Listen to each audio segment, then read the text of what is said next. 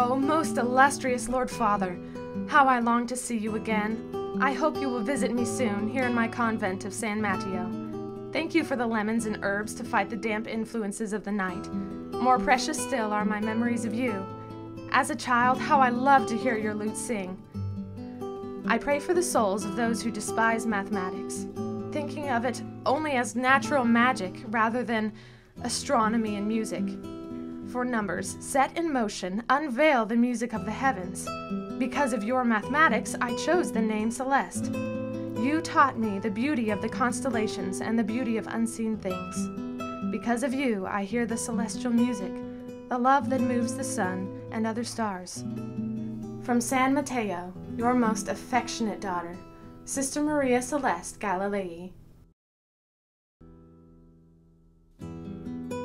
As Sister Maria Celeste notes in the letter to her father, music and astronomy were taught as related subjects during Galileo's time. Highlights in this exhibit include a book on musical theory written by Galileo's father, and a book by Johannes Kepler describing the mathematical similarities between how the planets rotate and the composition of music. This exhibit explores what it was like to be a mathematician in a time when music and astronomy influenced experimentation.